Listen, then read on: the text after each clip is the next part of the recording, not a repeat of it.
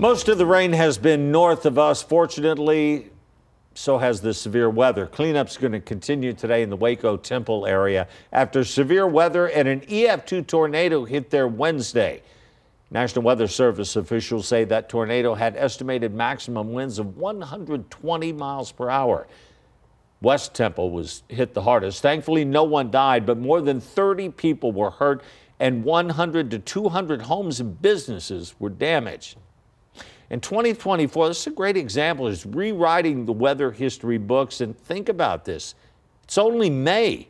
Experts say this tornado season could be one of the most active in modern history, with more than 800 twisters reported so far this year. And now we're coming up on hurricane season. Yeah, exactly. And we have a lot of hot weather here, so you want to stay with us for those updates from Maggie. It's 6